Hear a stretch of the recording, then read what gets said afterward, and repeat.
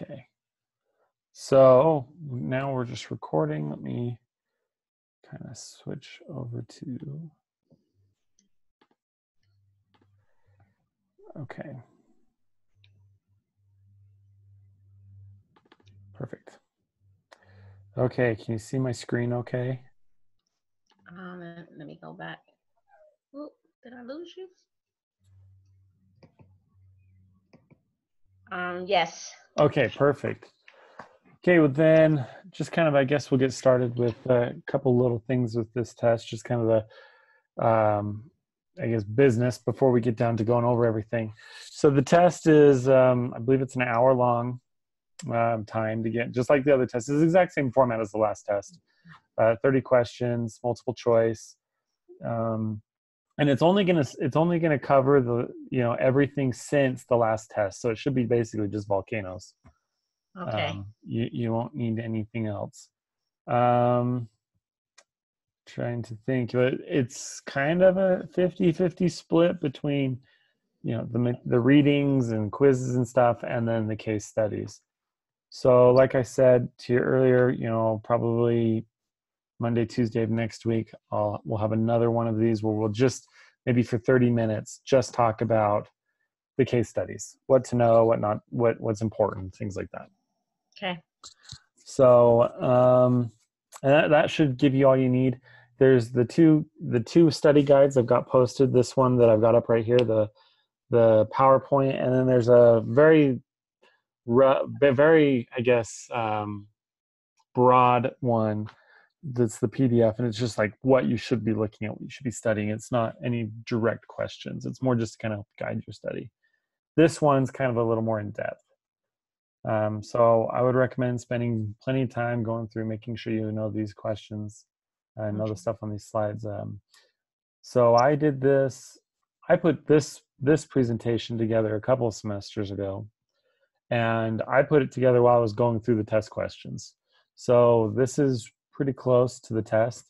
They don't really change the tests too much. So, this is all still relevant. This is all stuff that'll be on the test. So with that, do you have any questions just kind of about layout and everything for the test, or you feel pretty good about moving on? Moving on. All right, perfect. So let me pull this up into presentation. Come on. Maybe.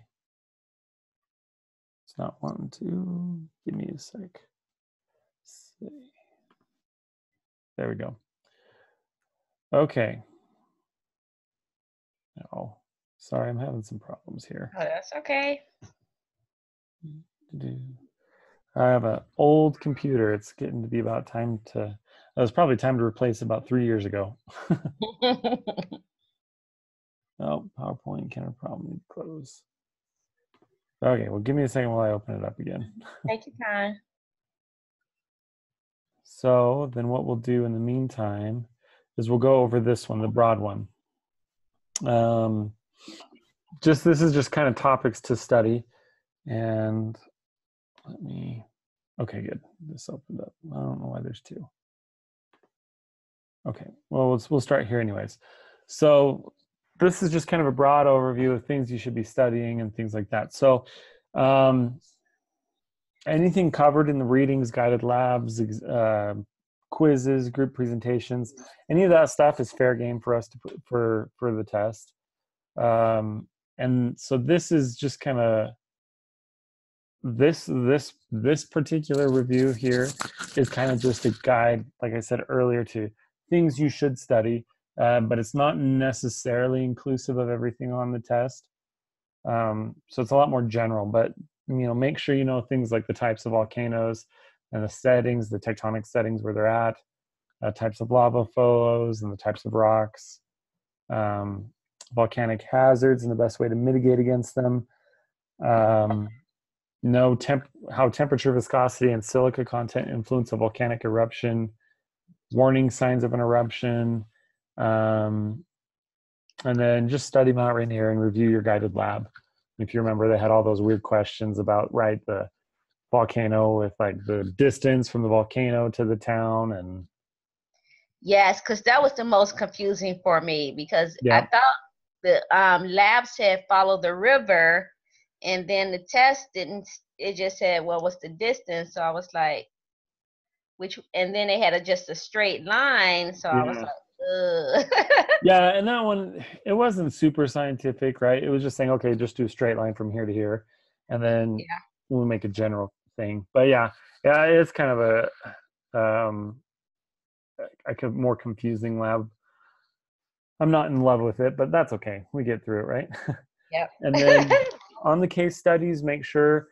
So what'll be, you'll find that there'll be case studies presented for Kilauea, Pinatubo, Mount St. Helens, which I can never figure out how to say this one in Iceland, but I think it's Hime, and then Krakatoa and Tambora. And then you'll see here that on there is listed Santorini and Vesuvius. Those ones aren't going to be presented by any group members, but if you go into the class discussion board, or I'm going to post an announcement with the link to these, but the course has 2 presentations, one for Santorini and one for Vesuvius, with everything you need to study for that. Okay. So, and I'm going to post those links tonight so that you guys have that and can go over them. But just, these are the case studies you'll need to know. And I mean, these last 2 paragraphs kind of give a good overview of what you should know for these. So, know the style of eruption. Were there pyroclastic flows, lahars, or lava flows? Did the volcano alter the landscape? Know the tectonic settings, things like that. Okay. A couple of other things to know, especially with these ones. This one's even more so than probably the earthquakes. Is I would know what distinguishes each case study. So, and what I mean by that is each volcano has kind of like a unique thing about it. And so, an example of this is Krakatoa or Krakatau. Yeah, it can be pronounced either way. It made the loudest sound ever heard on Earth when it erupted. And so each volcano case study will have a little thing, something like that you should know. Okay. So, for example, do you remember in your readings about Tambora and Joseph Smith, and how when Mount Tambora erupted, it caused the Earth to cool a little bit, and that's what made the Smith family move from Vermont down to New York. Oh. So lots of little things like that, and they should all be in the case study. All in the case studies. And the other thing I'm going to do is I'm going to post links to all the materials that your peers have for each case study. And you guys will be able to go in and see all the sources they had as well, if you want to do a little more in-depth studying. Okay. So I think that sums up this.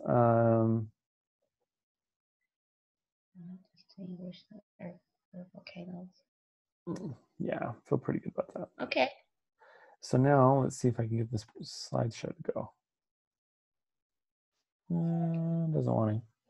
Well, we can just go through each one, but let me try one more thing.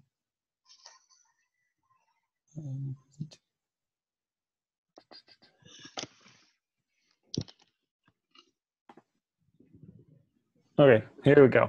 Now we're ready. So this presentation now that I'm putting up here, this PowerPoint, this is actually a pretty good one. I like it, at least, but again, I did make it. Maybe I shouldn't say that, but so this one, I built it off of the test.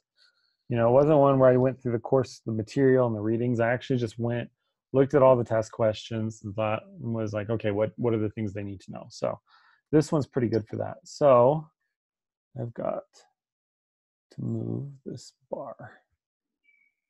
Maybe. Hazards. Okay, what are the hazards associated with volcanoes? Now, that's what it says, right? I've got a bar right along the top, so I can't quite see the top one. So what can you think of any of the hazards that you remember from the readings that are associated with any of these volcanoes? I can't even think about science. It's okay. Hazards. I mean, I'm living on a volcano island. I don't know. think. And what are some of the things? So, for example, when Kilauea erupted this last summer, um, what were some of the things that people were worried about? um, okay, if I understand your question, what are the hazards associated with volcanoes? Like the ash, Yeah. the Mm-hmm. air control, the quality of air, Mm-hmm. um, being able to get to your resources like food and shelter. Mm-hmm. So those type of things. Yeah, things like that. Perfect. So you got this one. You talked about this, your eruption columns. So this is gonna be like your ash, your bombs, which are all tephra. These two indents, the bombs and ash should be indented one more. But all that material that's expelled out and lowers air quality and you know, in the case of bombs could hit you on the head and really do some damage. Uh-huh. These are some hazards we have to worry about. Can you think of any others that we've studied? Like any other things that the other things about volcanoes that could be really dangerous? Um, do we say the lava flow? Yeah, lava flow, absolutely. Let's see Um, if that's right. We got a gas, volcanic gas. There you go. gas. Okay. What else? I'm trying to think of. I don't know. You did great. You did fantastic. So we've got volcanic gases, lava flows, like you said, in domes, which just these domes that form up as the lava is pushing the surface, the earth. You also have pyroclastic flows, if you remember those from the reading, Mm-hmm. and then landslides that you can get, Oh, and lahars. the harsh. Yeah. And you remember the lahars, from the guided lab. Do you remember though? So, kind of quick review for each one. What is a lahar? Do you remember? The harsh were. I just remember that was one of the answers on that last test. So think of it Uh, this way. harsh.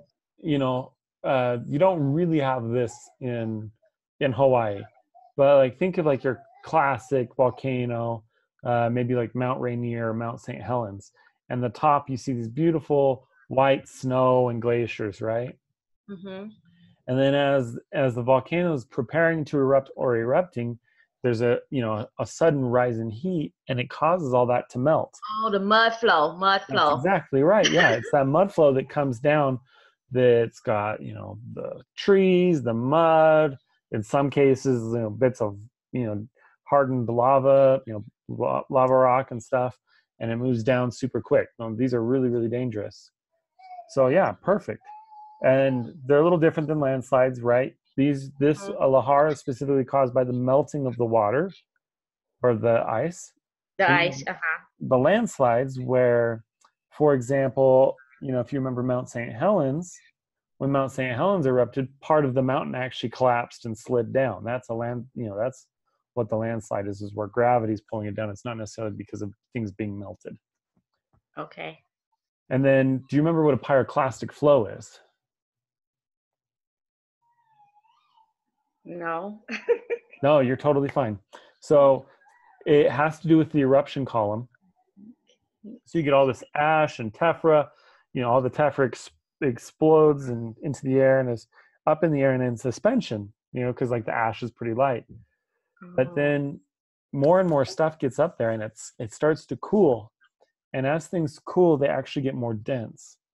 And so what happens is all this ash and stuff up in the air gets super, super dense and comes rushing back down towards the ground. And then it kind of rushes down the sides of the volcanoes. So like when you look at videos of volcanoes, eruptions and stuff, you sometimes see that huge ash cloud racing down the side of the mountain. mm-hmm. Yes. That's a pyroclastic flow.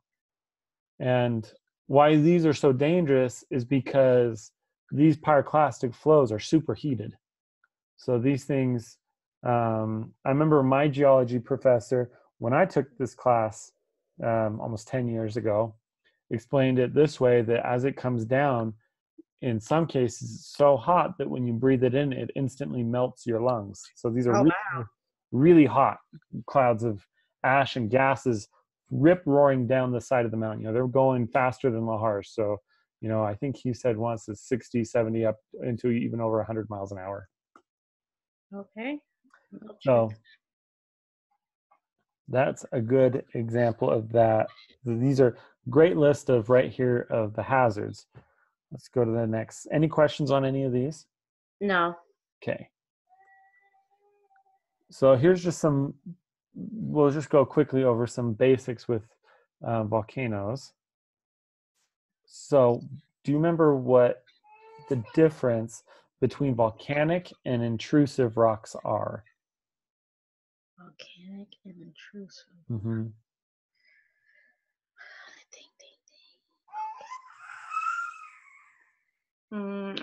Let me think on the question.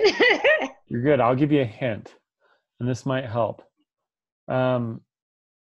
Intrusive sounds like inside, and volcanoes expel things.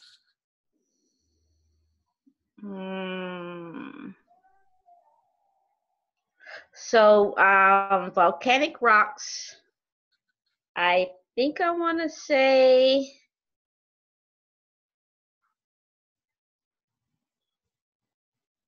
I don't know. I kind of feel like they are harder. I don't know. Close. Intrusive rock. Intrusive. So think of it this way. I'll explain this one. This is kind of a harder one because I think there might be one or two questions in the guided lab about this, but it's not super well covered, and I know there's questions on the test about this. So Okay. what a volcanic rock and intrusive rocks, that there's really actually not much difference between them. They're the same types of rocks, but there is one big difference, and that is volcanic rocks are the cooling of the magma or of the lava on the surface of the earth, where intrusive rocks formed as the magma cooled inside the earth. So it crystallizes. Yep. So think of it this way. Volcanoes expel things. So everything that's expelled and hardens are volcanic rocks. Okay. And everything that's inside and crystallizes or hardens are intrusive rocks. Okay, that makes sense. Yeah. So, you know, that's a good one. And then just make sure you know the different types of volcanic rocks. I think that's on the slides later on. So we'll address that in a few more minutes. Okay, so then the next question is, why are volcanic gases important with regards to eruptions? Now this one's a little harder too. I know. Well, can't the gases happen like days before? Aren't they like an indication that the volcano is going to erupt? Yeah, you're right. That's perfect. They're kind of a telltale sign, right? That things are going south quick underground. So, and there's a reason that's important. So you've got your magma, which is down in the under the surface, right, in the volcano, in the magma chamber. Mm-hmm. And if you have a lot of gases inside of it, inside your magma, it's building a lot of pressure. So think about it like if you've got, you know, a can of soda, and you just open it without shaking it, it releases some pressure, but you know, when you shake it really hard and then open the can of soda, it sprays everything everywhere because all the gases, which increases the pressure. Right? Does that kind of make sense? Yes. It's the exact same principle with a volcano, actually. So the volcano, as more and more gases come, it builds more and more and more pressure in the subsurface inside the volcano. And then eventually what happens is either the gases just kind of get let out through cracks, you know, and vents, or you have catastrophic failure somewhere. This is when an eruption happens. So think about it, you know, like the top of the mountain blows off, and then it expels all the magma or all the lava and all the ash and tephra and all that stuff. So volcanic gases are kind of what cause it to be so explosive. Okay. What about the bombs? Okay, so that's great. Lava bombs. So if you think about it, when a volcano erupts, it shoots stuff like everything, not just, it shoots the rock on the walls of the mountain into the air. It shoots snow, ice, trees, whatever's on the mountain. But then it also shoots the lava up into the air, right? Mm-hmm. It's coming out. And so a lot of times, most of the lava um, crystallizes. Well, it's basically little tiny droplets. Just because the explosion is so forceful, it just kind of sprays it. And so that forms the ash. But sometimes you'll get, wads of lava flying through the air. If you think of it like tennis ball sized wads of molten rock. And as it flies out, it cools and it turns into kind of these tennis ball teardrop shapes of shaped rocks that fall to the earth. Those are the bombs. They're the kind of the balls of lava that have cooled, that are falling from the sky. Oh, okay. Mm-hmm. And then remember, this is important too. Remember, tephra is everything that's expelled. Oh, And everything. so that's not necessarily like the lava, but everything that's expelled into the atmosphere. So that's going to be your ash, your lava bombs, that type of stuff. Oh yeah, I got that question wrong. I remember that. Yeah, that I was a remember simple. that I one. think you might have even emailed me about that one. Yeah, I did. Yeah. Uh-huh. No, it was a tricky one because that one I think it was just the way it was worded, and it always Hmm. catches people. Okay, and then vents. Vents are where kind of the pressure is being released from the volcano. Like if you think about it, little cracks that go into the ground where some of those gases can escape. Oh yeah, yeah. Sometimes, yeah, and sometimes these vents also, when an eruption actually starts, they'll start actually shooting out some lava as well. Now I also thought that with the vents, Hmm. it's not necessarily you wouldn't necessarily have an eruption. Yeah, you don't Think. necessarily have to. That's right. Yeah, that's great. And a great example of that is, Kilauea, where you've got vents that release gases periodically, but no lava or magma or anything's, nothing exciting like that is happening. Okay. And you remember the difference between magma and lava? I know lava is hot molten Hmm. semi-fluid rock, and magma is uh,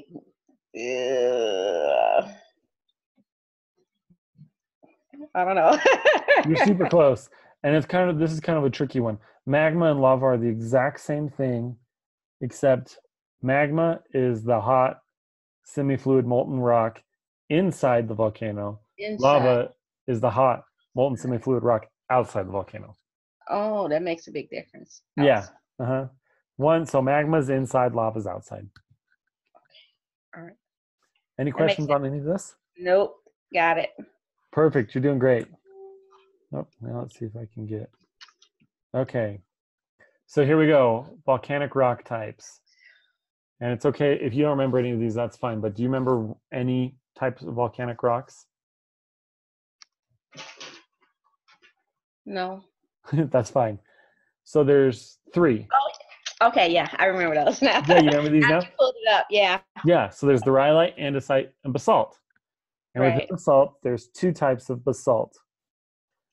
So this is what they're called when the lava is cooled, and these are different types of the rocks. And they all have to do with the composition of the crystals in them. And I'm not going to bore you to death with that. Okay. Well, essentially, it's like, the higher amount of silica in them. But the thing that you should know, is good to know, is these types of rocks form from different types of volcanoes. Okay. So rhyolite, this one up here, this forms from typically those, remember Plinian eruptions? And we talked about them in the reading. So those are those huge eruptions that expel, the gases and the tephra, is almost basically kilometers into the atmosphere, and they affect wide swaths of land. So this is like Mount St. Helens and those types of volcanoes. Those really, really well, right. Those types of really, really big ones. So Okay. rhyolite comes from those super explosive volcanoes. Okay. And then andesite, well, we'll do basalt first. Then basalt comes from the less explosive ones, kind of like Hawaii, Mount Kilauea, and Mauna Kea. So that's that lava, that super famous one that you see rolling down the sides of the mountain, or like the beautiful fire fountains where you just see kind of the lava spattering out of these holes, and basically all the lava you see where you're from. Okay.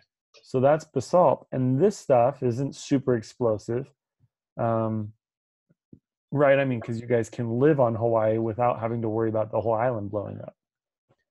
Mm-hmm. I mean, it's still got its own dangers. And within basalt, there's two types. There's of lava. There's pahoehoe and a'a. And pahoehoe is that ropey one. I'm sure you've seen it as you've been around Hawaii. It's that one that looks almost like waves as it's cooled. No, I haven't seen them. Here, we'll do this. Normally, I like to show these. Let's see here.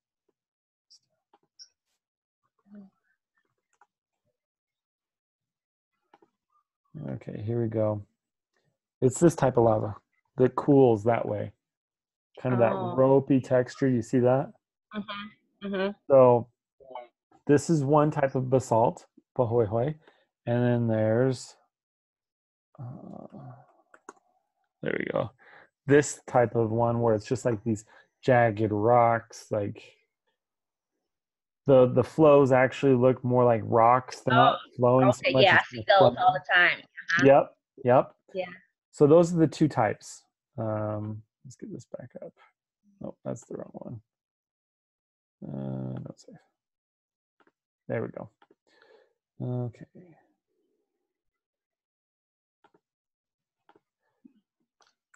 So those are the two types.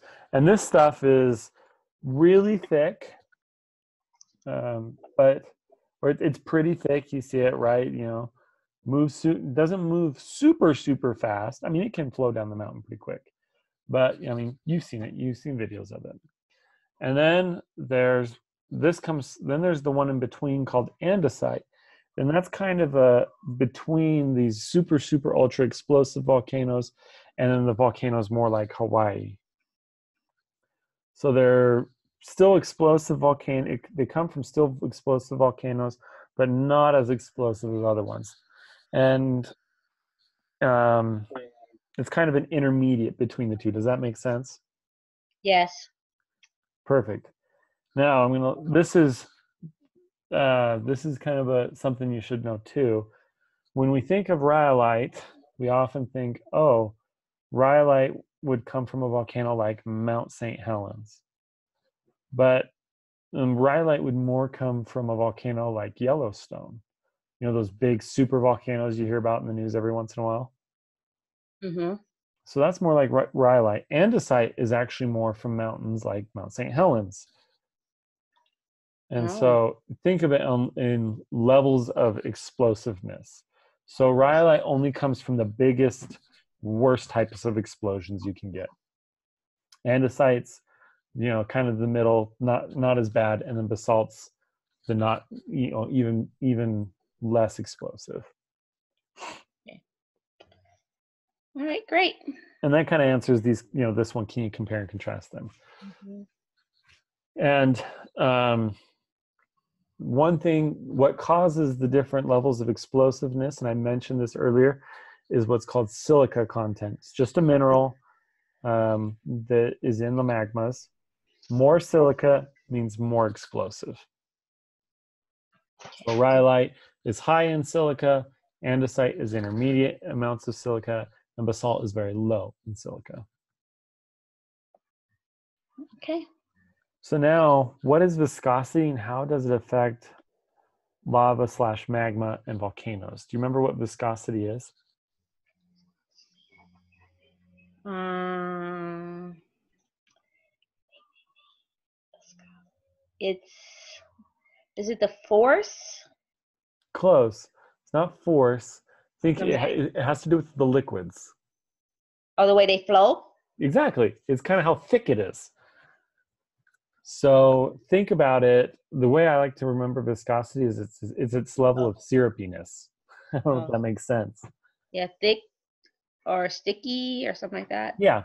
So a very viscous fluid or a very viscous material is going to be very thick. So think, like cold, really, really cold syrup or honey. Oh, And then a material that's has very low viscosity is going to be really runny. So like, when you heat up syrup or honey and it gets, super runny, almost like water.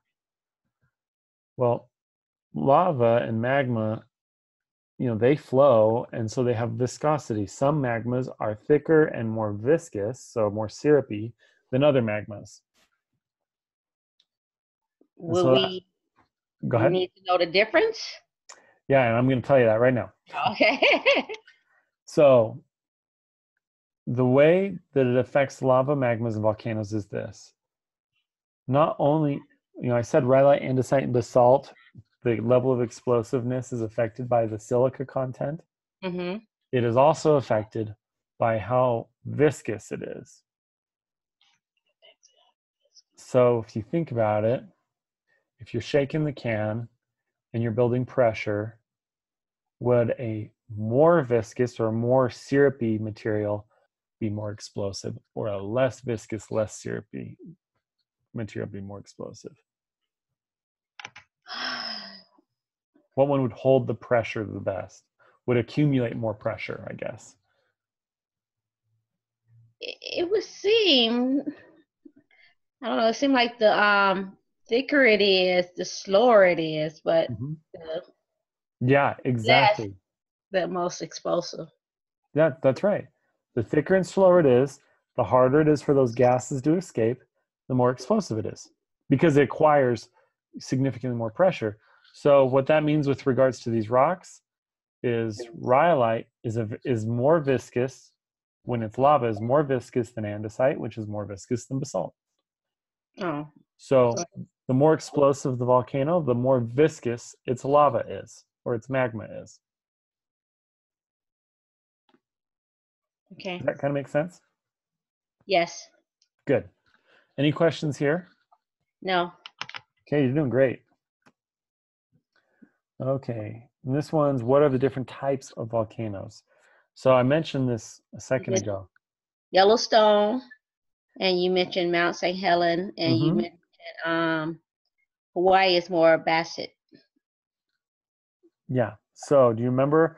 There's those are specific volcanoes, and there's different types of they all kind of fall into categories. Do you remember what they are? You talking about super explosive or like that intermediate? Close. So I'm talking like, I'll give you an example, like stratovolcano. Um, oh, okay. Okay, I got strata in my brain now. Okay, yeah. Strata. Volcano is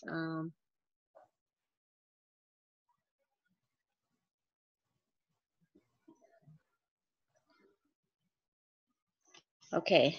I remember the strata volcano, but I can't Quite place it. place it. I forgot which one we had. The strata volcano was seemed like the last one we. I thought St. Helens was a strata volcano. Yeah, you're right. Uh-huh.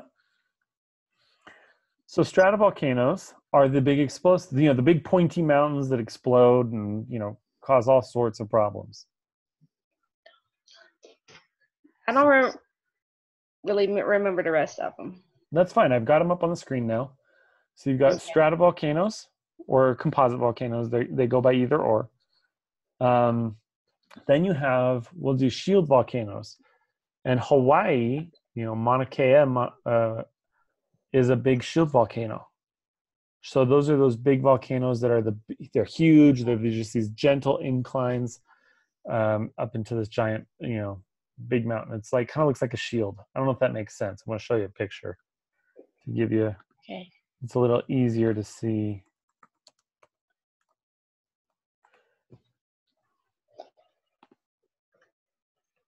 Okay, so here's a good picture of a big shield volcano. You see how it's super gentle slope going all the way up?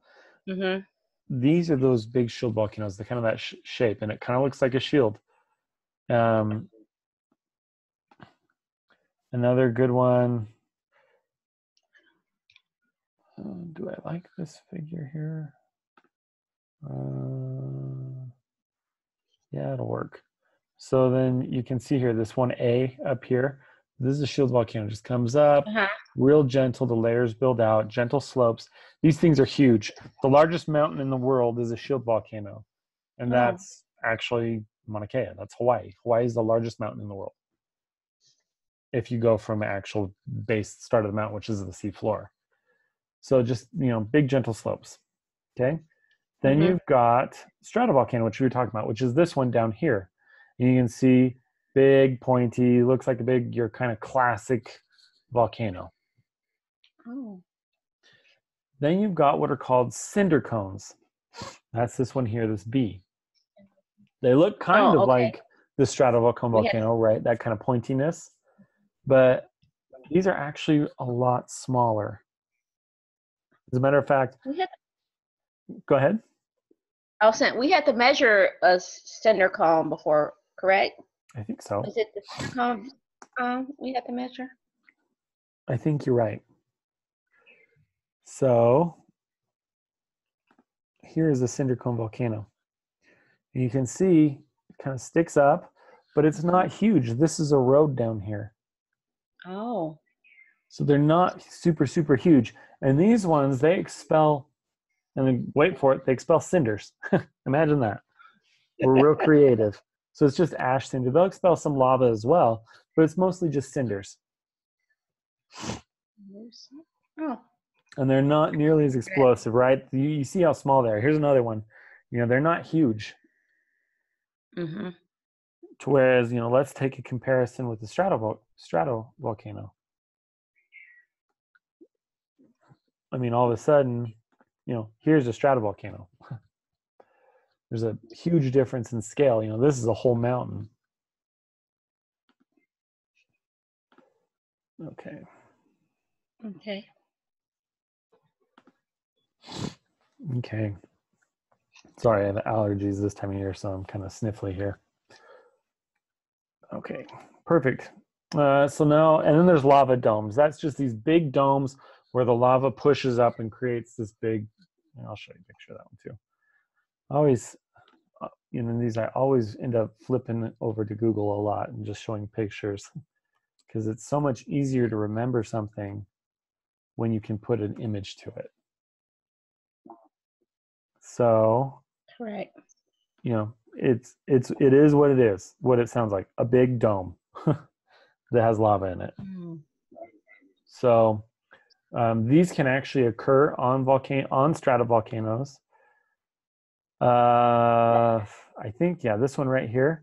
This one, I believe, is Mount St. Helens. Mount St. Helens has a dome forming in it right now. Oh. So they can form up in there, up on other volcanoes. Just like cinder cones can be found on other volcanoes too. Cinder cones can be found on shield volcanoes. The more you study the Earth, the more you realize it's just messy and doesn't make any sense. Now it's 4:42. You were saying about 30 minutes to an hour. I don't want to take too much of your time. No, we'll go through this whole presentation. Okay. For this one, for the test reviews, I go through the Uh-huh. whole presentation regardless of time. That way Okay. everybody has it.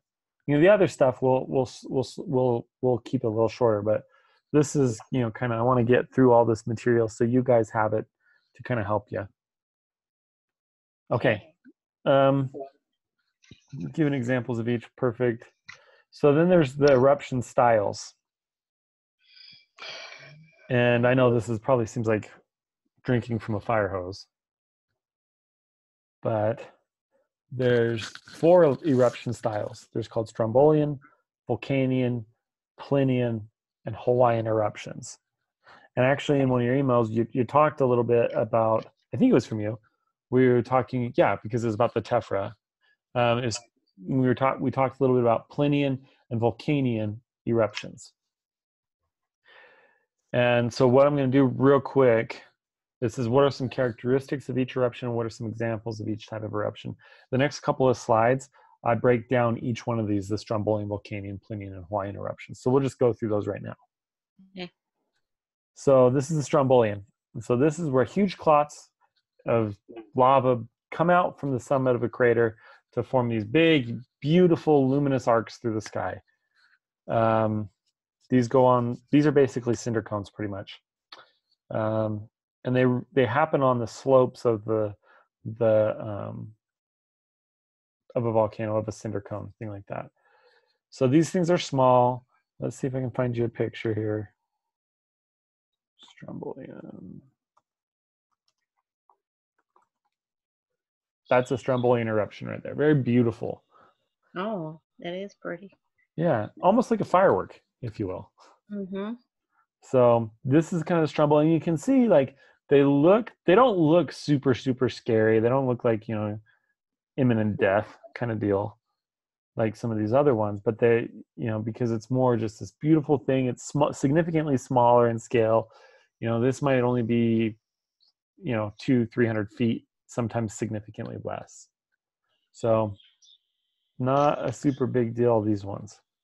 These are the ones that you always see on like National Geographic with the geologist and all the reflective suit going up and collecting the lava samples from. Okay, so let's go back here. Next, we've got a Vulcanian eruption. In this one, you have dense clouds of ash and gas explode from the crater and rise thousands of feet above the peak, and they'll affect kind of the local region as ash is carried into the atmosphere. So, these are those ones that, they're putting out a lot of ash and a lot of tephra. Now, an example of a Vulcanian eruption would be all the ash and tephra coming from a cinder cone. Let's see if I can get you a picture here as well.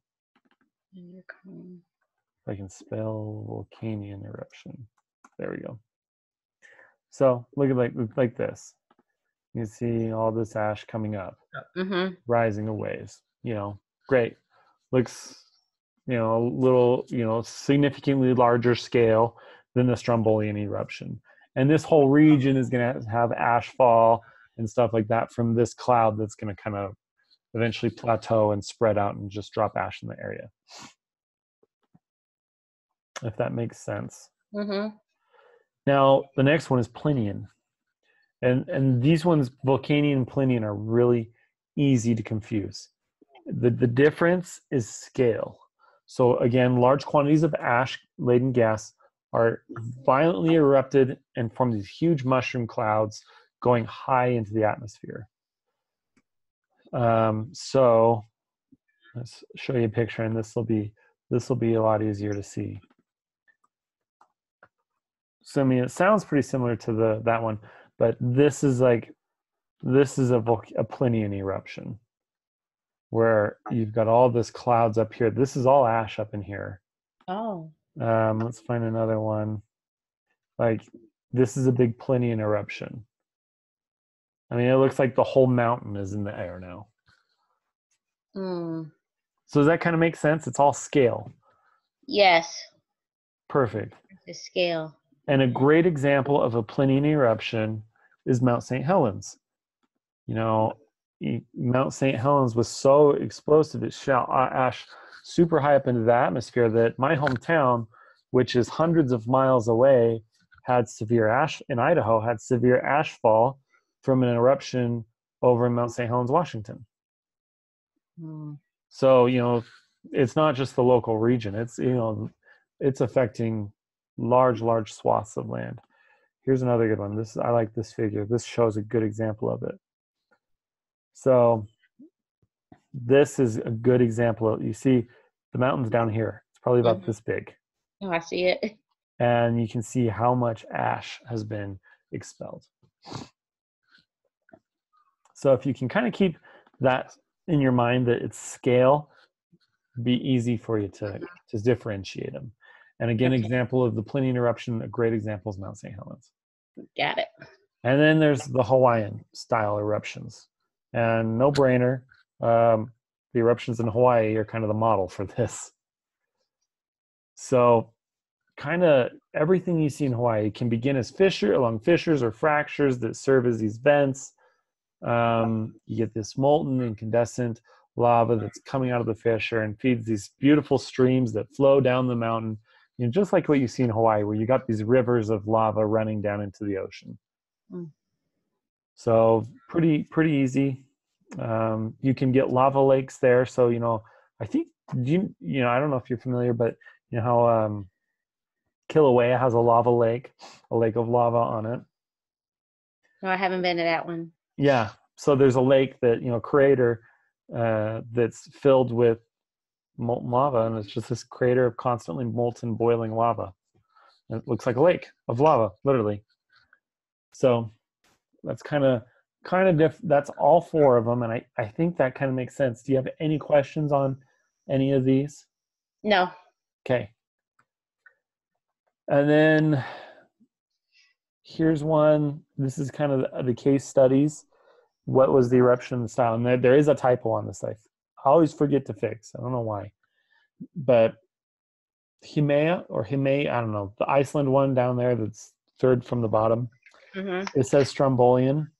You could put Strombolian, but the correct thing is it's more of a Vulcanian eruption. So we've got Mount Pinatubo, Krakatoa. These are big Plinian eruptions. You got Kilauea, which is a Hawaiian type. Then you've got Vesuvius, which that's another typo. I have Plinian here. Excuse me, Vesuvius was Plinian. Santorini, I believe, was actually, Santorini was actually a Vulcanian as well, I believe. So there's two typos here. Hopefully people listen to this and listen to the review. I'll post a note on the in an announcement as well. But so just make sure you know the different eruptions types. They should be in the presentations as well, where your peers put out. So yeah.